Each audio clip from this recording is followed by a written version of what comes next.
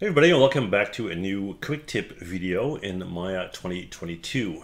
Videos don't have to be long as they're useful, right?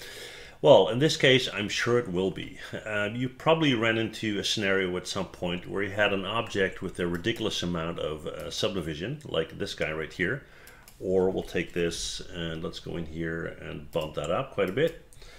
Let's say 200 by 200, and you want to select every third edge or something like that, right?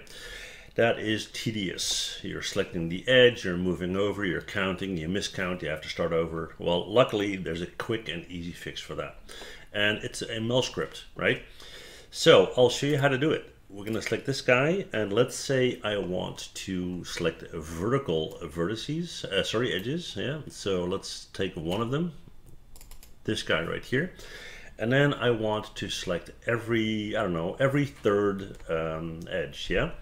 So what I'm going to do is I'm going to go into my MEL Script panel here. Make sure it's set to MEL. You click on it, it will change to Python, but you want MEL, and this is the script you're going to put in. polySelectEdgesEveryN, and then edgeRing, and then you put in a number, so 3, because I want every third, right? And then semicolon like that. Hit enter, boom, there you go. Yeah, that's how easy that is.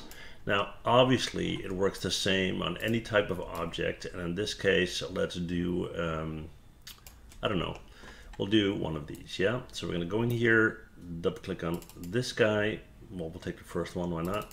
Double click on that one. I'm going to go back into our MEL script box, and I'm going to copy that in again.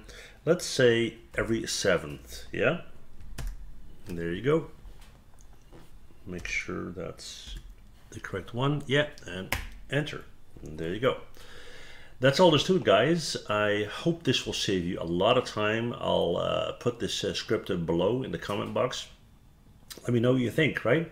And let me know if you want to see more of these short tip videos. Thanks for watching. See you guys next time. If you like the video, thumbs up. If you want to see more, subscribe. Thanks, guys. Bye.